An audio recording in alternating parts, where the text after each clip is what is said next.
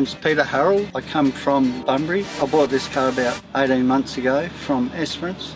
Since then it's been a labour of love building it. It's a 1926 Chrysler Series 60, 3 litres, and the first car to have hydraulic brakes, which are outboard drums. In 1926, this replica car came out here to try and break the 24-hour speed and endurance record.